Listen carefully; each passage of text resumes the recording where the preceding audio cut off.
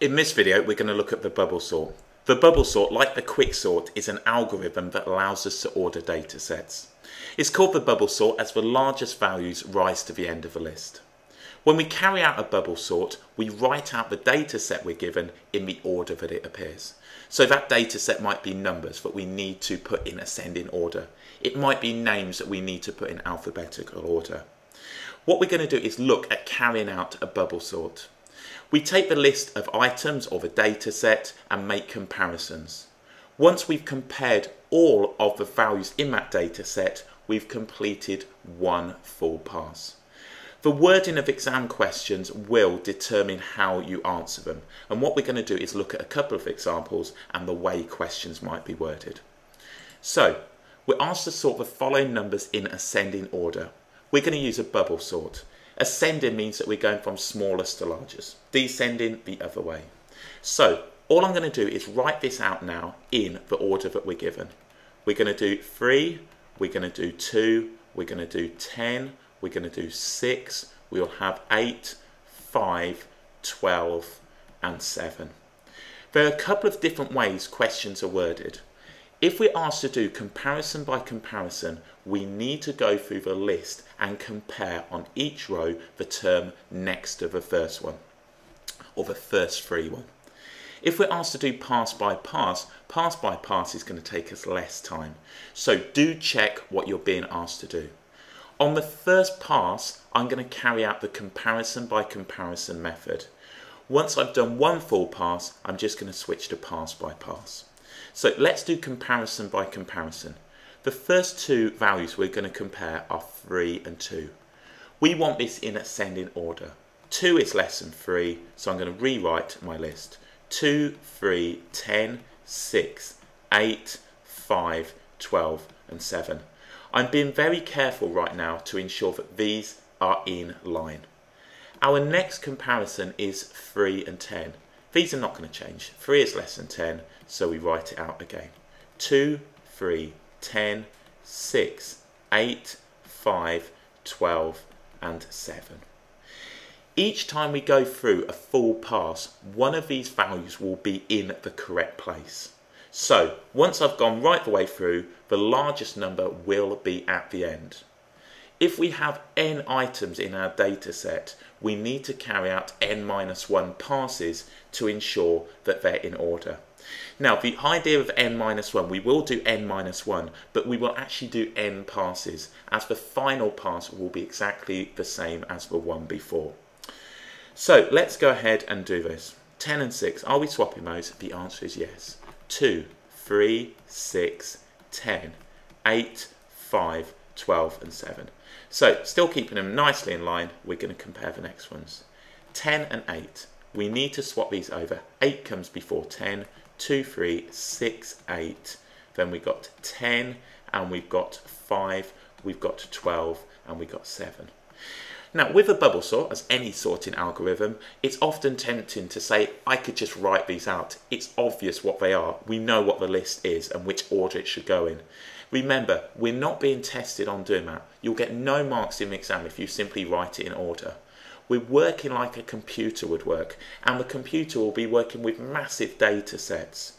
So, if you're tempted just to write it out, appreciate you're going to get no marks, and your teacher is going to probably look at you and be slightly annoyed.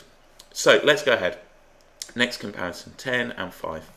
So, 2, 3, 6, 5, 10, 8, let's put that there, 8, 5, 10, then we've got the 12 and we've got the 7. Next comparison, 10 and the 12, 2, 3, 6, 8, then we've got the 5, we don't need to swap these over, these are in order, 12 and 7. Okay, final comparison, 12 and 7.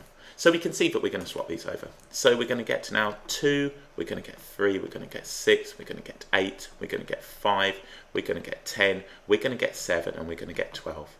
I'm now going to write here, end of first pass. End of first, so let's write there, first pass. This ensures now that the 12 is in the correct place. So I've done this pass comparison by comparison.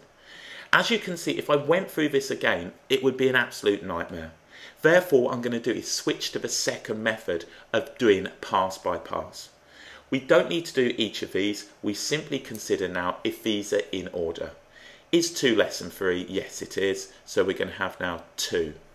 We now need to compare the 3 and the 6. We know that 3 comes before 6, so that is in the correct place. Is 6 before 8? Yes, it is. Is 8 before 5? No. So what I'm going to do is swap these over. So the 5 goes there. I'm now comparing the 8 with the 10. So is 8 bigger than 10? The answer is no. I'm now going to compare the 10 and the 7. 7 is less than 10, so 7 is going to come. So this time you can see that we're actually jumping a couple of steps here. Technically we're not, but we're comparing now more than one term. So we've now got the comparison of 10 and 12. We can see that 12 is already locked down, so we would just write this. So it's 10 and 12. End of second pass. So end of second pass. And you just have to keep on top of what you're doing here. So these are now in order. So after the second pass, we've got 2 items that are in the correct position. Let's go again. 2 and the 3, not going to swap them. 3 and the 6, not going to swap them. 6 and the 5, we are. Now 6 and the 8, we're not. We then come to 8 and 7. Yes, we are. We're swapping those over. We come to 8 and 10. We know we're not going to swap them because 10 is already locked down. We know we're not going to swap these as they're already locked down. So we've got now end of third pass. So end of third pass. So 12 is in place, 10 is in place, 8 is in place. So you can see each time I'm carrying out a pass, I've got one more item in the correct position. As stated, we will carry out a maximum of n-1 passes, and then on the nth pass, these will be in order. That's the maximum. So I'm going to have to carry out a maximum of 8. So after the 7th, it's going to be in order. The 8th confirms it will be in order as I've got 8 pieces of data. That is the maximum though. As you can see from here, it looks like we're going to do it a lot before that. So let's go again. 2, we're not swapping. 3 and 5, we're not swapping. 5 and 6, we're not swapping. 6 and 7, we're not swapping. And clearly now 7 and 8 are going to be in place. This has been very kind to me. If we now look, this is the end of the 4th pass. So after the end of the 4th pass, we can see that these two are the same. End of 3rd pass, end of 4th pass are the same. So end of 3rd, so let's just write this here, is equal to the end of 4th. So what we can say then, now, no changes. There are no changes in that pass. I've seen that these are now in order. No changes. Therefore, we can say end of bubble sort. So end of bubble sort. We'll just write this to the examiner. And we can say now numbers in order or ascending order. So let's write that there, ascending order. So if you cut this short here, you will get 1 mark docked, possibly 2, depending on the mark scheme. This is not the end of the bubble sort. We need to show that there are no changes now by doing the next pass. So we can see end of 3rd pass is equal to the end of the 4th pass, no changes. End of bubble sort, numbers in ascending order, and we're done. So as stated, if you've got n items here, we're going to do a maximum of n-1 passes until they're all in order, and then the nth pass confirms that it's the same as the n-1 pass. So there we go, that's now sorted. So up to here I did comparison by comparison. I've then gone on to pass by pass. If you can do pass by pass straight off, you can see that that's going to be a lot easier. So do check what you're being asked to do. Okay, let's go ahead and do the next one. Sort the following letters in alphabetical order. We got P, B, G, H, E, R, U, M, D and L. If you're panicking in an exam or the adrenaline's going, just write out the alphabet. Often it's easy to slip up on these letters, less so with numbers. The usual mistake with the numbers is to put them in the wrong order. So for example, ascending versus descending. Ascending is getting bigger, descending is getting smaller. Often or sometimes students may get the two mixed up if they're panicking. So let's go now and we'll do the comparison by comparison method. P, B, G, H, then we've got E, we've got now R, so let's check that I'm writing all of these out. U, M, D and L. And again, the thing to do if you really want to annoy your teacher is say, well, I know what order they're going in anyway. If you want to do that, cool, tell them that, you'll get no marks and they'll probably dislike you for a long period of time. It's highly frustrating. Okay, we're going in alphabetical order, so let's do comparison by comparison. First comparison is P with B. B comes before P, so I'm just going to rewrite my list now. G, H, E, then we've got R, we've got U, M, D and L. And again, I'm keeping these nicely in order so I don't stray. P and G. I'm just going to go through there, so it looks like I didn't make a mistake. Do we need to swap these over? Yes, we do. So B, G, P. Then we've got now the H, we've got the E, we've got R, U, M, D and L. Okay, next one, P and H. Do we need to swap those? H comes before P, so yes we do, as we're in alphabetical order. I've yet to see one which is reverse alphabetical order, and I really would have to get the alphabet written out purely based on the fact that it's possible to make mistakes. Shouldn't really, but highly likely, especially if the adrenaline is going. M, D and L. Okay, next one, let's consider now P and E. You can see that these are overlapping, and that's why I like to keep these in a nice row. B and P, G and P, H and P. So let's compare these two. We need to swap these over. B, G, H. Then we've got E, we've got P, we've got R, U, M, D and L. Next one, P and R. Again, just be careful. This is one that I had to momentarily think about. So let's put B just there. G, H, E. P comes before R. So let's put P, R, U, M, D and L. Okay, R and U, we don't need to swap those over. So B, G, H, E, then we've got P, we've got R, we've got U, we've got M, D and L. Okay, we'll now compare the U and the M, and of course we're going to swap these over, and hopefully you can see by the end of the first pass this U is going to end up at the end and in its correct position, as now the letter that's furthest into the alphabet of all of ours. So P, R, M, U, D, L. Okay, next one, U and D. So let's have a look at those. So B, G, H, E, P, R, M, and then we got D, U and L. D, U, L, dull. You might argue that that's quite apt for doing comparison by comparison, but I think once you get into it, it's actually quite enjoyable. But again, it might keep you amused for a few seconds. So here we go. What are we comparing now? The U and the L, so that's what we've got. And this, again, is the comparison by comparison method. B, G, H, E. Then we've got P, we've got R, we've got M, we've got D, we've got L, and we've got U. End of first pass. So end of first pass. So let's put that there. So that's comparison by comparison. I'm now going to switch up to pass by pass. So if we need to show that we know how to implement the bubble sort, this is showing the examiner we know how to do comparison by comparison. So let's now go to pass by pass. Do we need to swap B and G? The answer is no. Do we need to swap G and H? The answer is no. Do I need to swap H and E? The answer is yes. Do I need to swap H and P? The answer is no. Do I need to swap now P and R? The answer is no. Do I need to swap R and M? The answer is yes. Now be careful here. Do I need to swap R and D? The answer is yes. Do I need to swap R and L? The answer is yes. Now we know this is already locked down, therefore R will appear here and U will appear here. End of second pass. So end of second pass. U is in place, U and R are in place. Okay, do we need to swap B and G? The answer is no.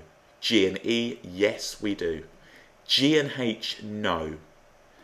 H and P, no. P and M, N-O-P, so yes we do. M-N-O-P, so we're going to swap those over. We now consider P and D. Yes, we do need to swap them.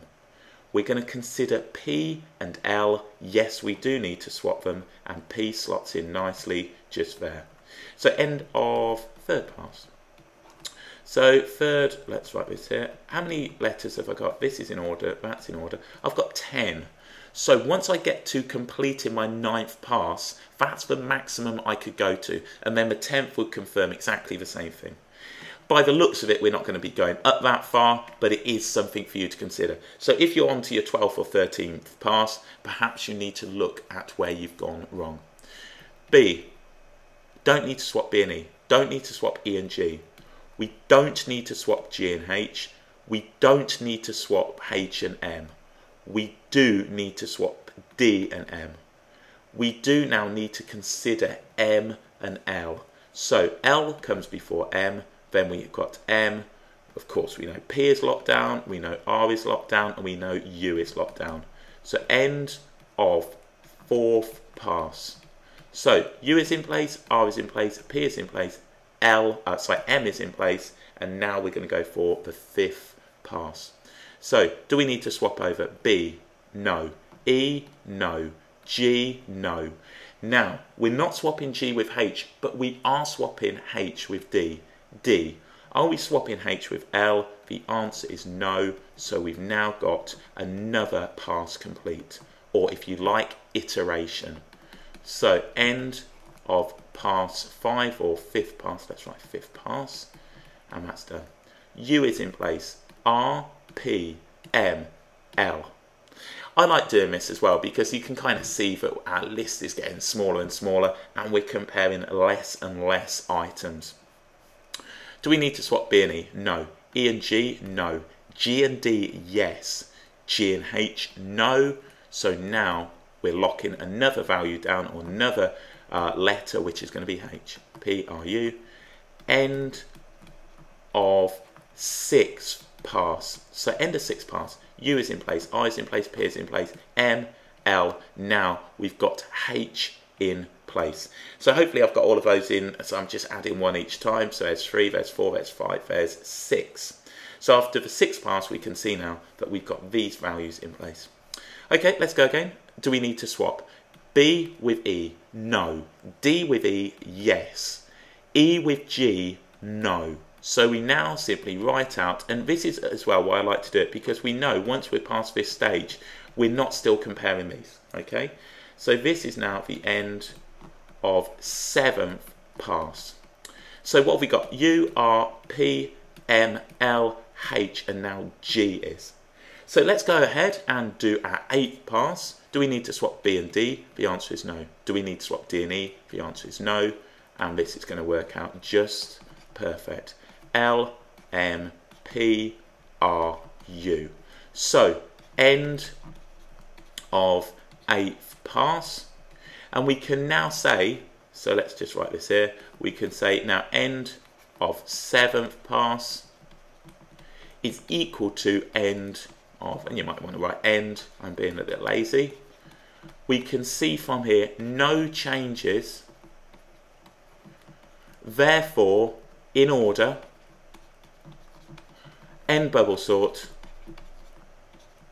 so just writing it down, end bubble sort, letters in alphabetical order. I mean, we got it just here, doesn't really matter. Let's just write some here in alphabetical order. And do go ahead and check them. B, D, E, G, H, L, M, P, R, U. And they are. So there we go. That is now a bubble sort with 10 now items. I've done up to here. So up to the end of the first pass is done comparison by comparison. So after the end of the first pass, I'm done. I'm now switching up to the method of pass by pass, considering these. It's slightly trickier because you're jumping often 2 or 3 spaces, if not more. So just be careful. Just make sure you're comparing the one straight after it. So there we go. That's a bubble sort. It's another sorting algorithm along with the quick sort.